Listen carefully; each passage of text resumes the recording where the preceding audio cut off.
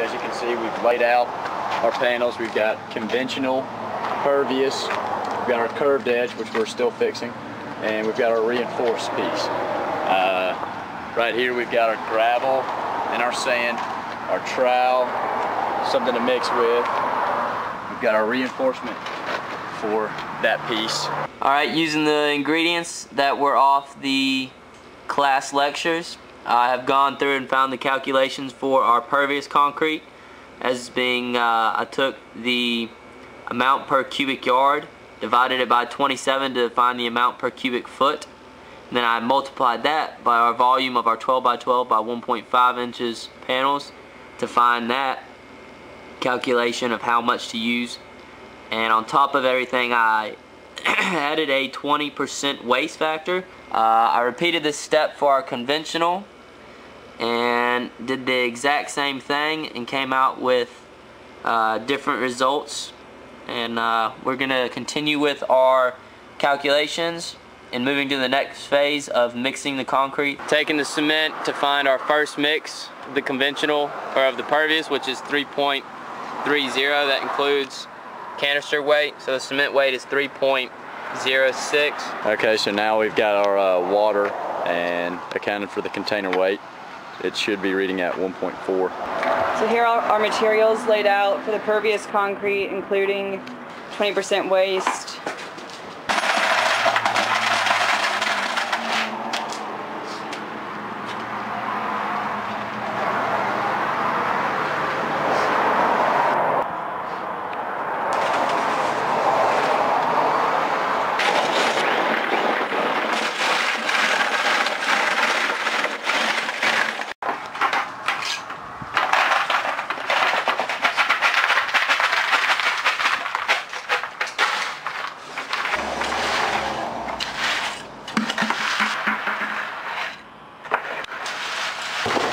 So now we're getting all our aggregates ready for the next 3 pours.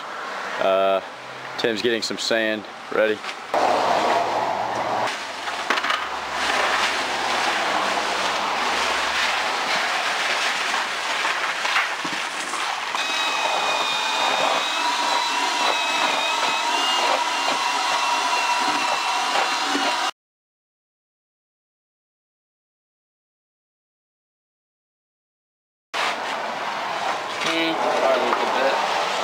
I don't know, this actually is close. Here we go.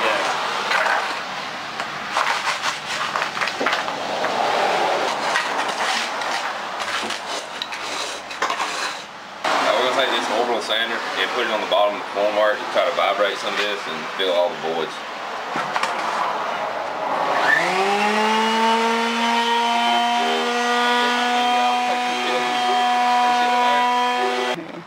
Okay, so here's our reinforcement.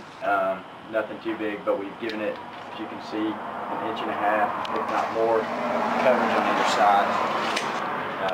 And that's just to make sure it's not going to corrode, and we're going to make some chairs for this. Go. These are our homemade chairs. We're about to, I'd say we're going to put some in about halfway up and then put our reinforcement in and then cover it all up. Here, let me get this out. That's clean, we just spread it. Yeah, I'll spread it out.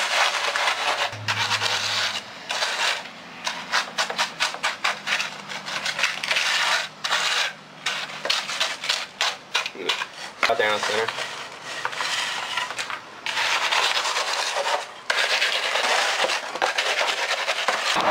Okay, so there's the conventional concrete, Here's our pervious, pervious. our curved edge, which you won't be able to see from here right now, and our reinforced. As you can tell, there's a big difference between the pervious and Everything else. standard conventional. Alright, now that we've got all our concrete and our panels, we're going to screw down some visqueen to help with the curing process. That way the moisture isn't lost too rapidly. Once it's all put down, we're going to put them inside the building, and they're going to be curing at 74 degrees, and in 3 days we're going to come back and check with them then. Alright, we're here on our 3rd day.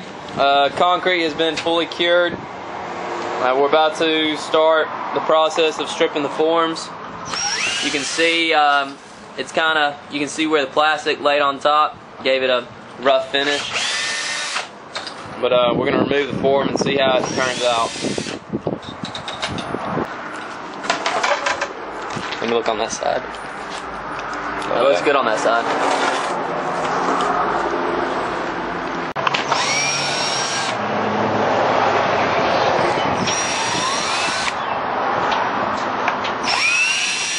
Alright, our first side is off. Again, this is the conventional, regular concrete mix. There's nothing special in this one, just aggregate, sand, cement, and water. There it is. Alright, it's our first panel, conventional concrete. Looks pretty good, not too bad. Okay, so now we've taken all 4 panels out of their forms, and as you can see, we've got our conventional right here, nice and solid. It's got the finish wasn't too pretty. We could have done something on the wood. Here's our reinforced. I think this is probably our best looking panel. You can't see those rebar chairs at all where we put them in. This is our curved edged. As you can see, did a pretty good job. Good job, Casey. And then here's our pervious. We've got a couple spots in here where it seems like cement kind of coupled up, but I mean, for the most part, I'd say it's a pretty good pervious mix. Okay, so this is our pervious panel, and now we're gonna make sure it's, we'll just check to see it's pervious. We hope so. But here's our water test. As you can see, it's going straight through. Alright, when we did the concrete panels, we had to do a little research in order to find the correct ratios. The way in which we found our ratio numbers, we actually used the tables in the PowerPoint slides. In that, we saw the conventional concrete in a cubic yardage, and then also the pervious concrete in cubic yardage. We took those numbers, broke them down, divided by 27, did our math to find it per panel volume, which is 12 by 12 by 1.5. So that's basically the research we did on the concrete ratios, and you can see they turned out pretty well. So, conclusion of our 4 panels. A couple of things that we learned. We could have done better with the vibrator to lessen the amount of air bubbles. Another thing is maybe form oil to make it a little cleaner edges, help the concrete actually remove from the panels easier. It was a fun project. We learned a lot, and look forward to doing the bench.